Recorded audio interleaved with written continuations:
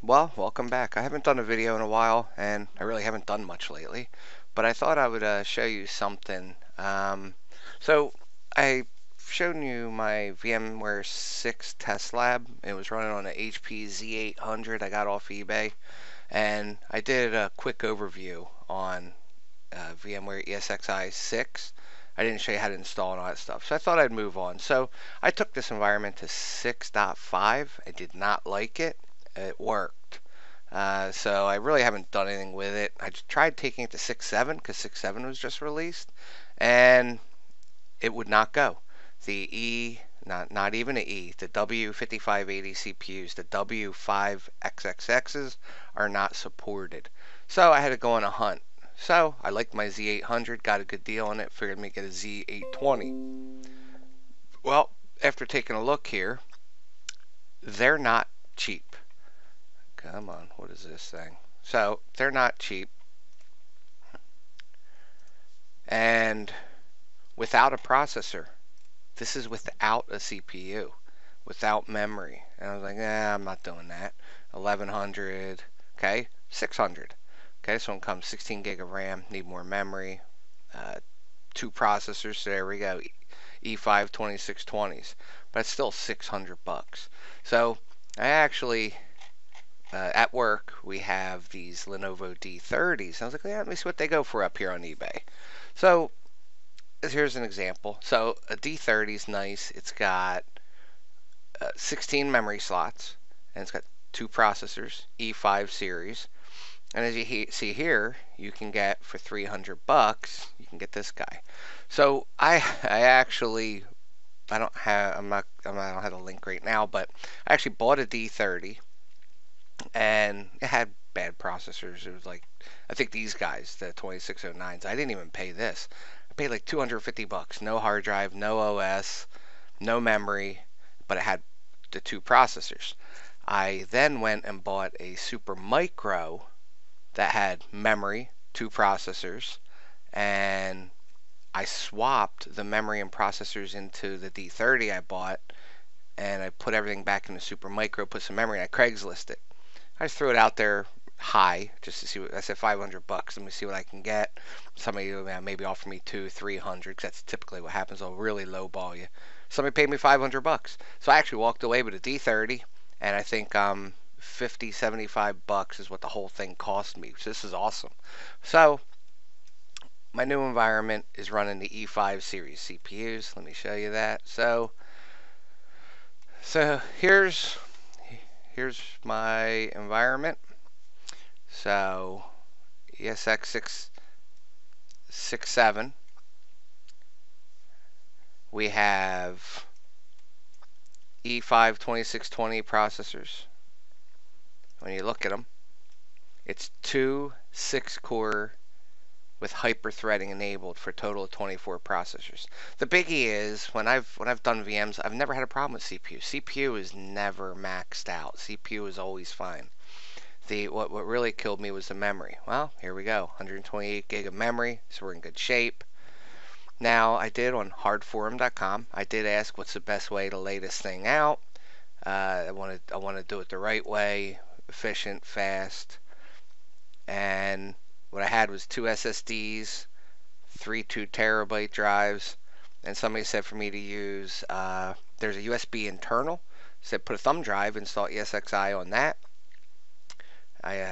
So I did. I couldn't get it to boot. I had nothing but nightmares of a problem with this thing.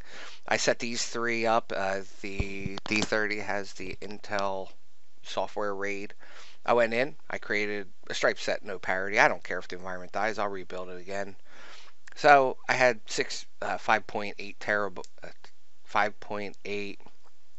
terabytes, and it was interesting. I boot off the ESXi installer, and I saw these drives individually. So I couldn't get them to go in a RAID 5. So I just said screw it. I just kept it all single drive. So, but anyway, 6.7. I'm really liking how 6.7 works. Let's take a look here. So the system using default license for now. It's going to expire You can get a free license with this as well, which is what I'm going to do. I have it, I just didn't put it in. Now, networking was a little tricky for me. I had a little bit of fun with this. This is a new learning curve. This is a little different than 6. So it's also web-based. I didn't like how 6.5 web-based worked. The 6.7 seems to work a lot better. Right now I have 2 physical NICs, 30 onboard, gigabit, storage, the data stores, virtual machines. So this video will be quick just to show you so I can move on to other videos. I'm going to actually record setting up each of my pieces for my test lab. Now I already have VMs. It's just the OS is installed. That's all I'm gonna. I figure you guys don't need to see an OS installation. You know how to do that. If you don't, you should step back and learn that before you go to do a lab. So this was something interesting. So I'm running Edge right here. What's interesting is at work I have a test setup like this. I actually have it on 2 Lenovo P710s, which are a lot faster and really nice. But anyway, so I'm running Windows 10 here. I'm running Windows 10 1803. At work, on our work laptops, we run Windows 10 1607. Well, I use Edge, and you see Edge is working. But watch this. If I go to create a VM, deploy a new, and I say test VM, come down here. It's like, what's going on? Well, you have to switch off. Give it a second. Switch back. Go to Windows. Say Server 2016. We say next. Choose Data Store.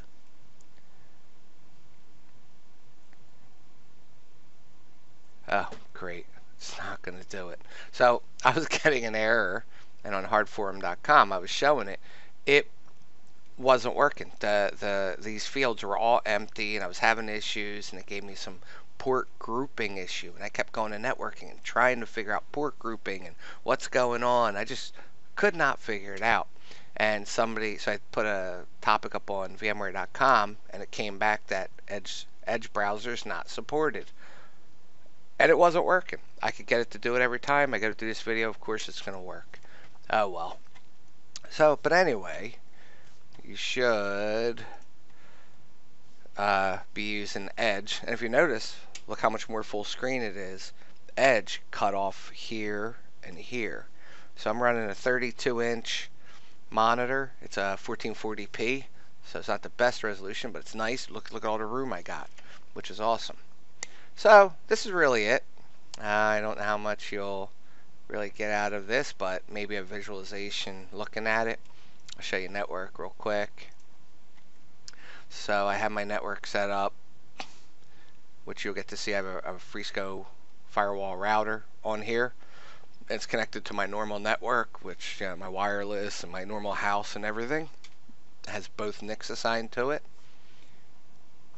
And when we go to this LAN, all my VMs include a second NIC for Frisco and no physical adapters. This is an internal network. So, that's about it. Let's move on. We'll probably jump into showing you Frisco next.